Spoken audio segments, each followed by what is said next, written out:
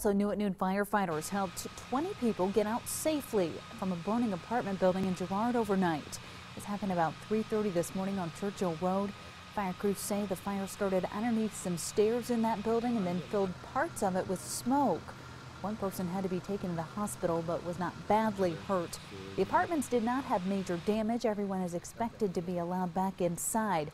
Investigators will be out with a canine today, though, to try and figure out if an accelerant was used to help start that fire.